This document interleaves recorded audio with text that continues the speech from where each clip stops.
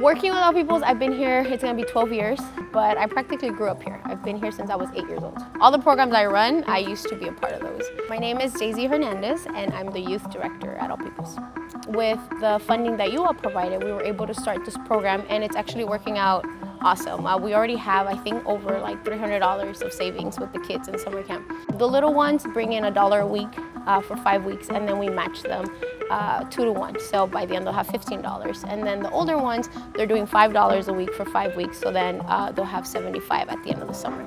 And eventually it's teaching them how to manage money, how to save money, how to budget. The ultimate goal is for them to kind of be able to learn about it, but also teach it with the other community members. You know, for the little kids, it's like, oh, why say $5? You can say $5, right? So that can also, it builds a habit, it builds a pattern in our community. We're looking at doing some workshops around parents and kids. It's wonderful to teach a little kid, hey, you need to be saving money, right? And telling the parent as well. But I think when we put them together, it's embedded more and they can work together towards those savings goals.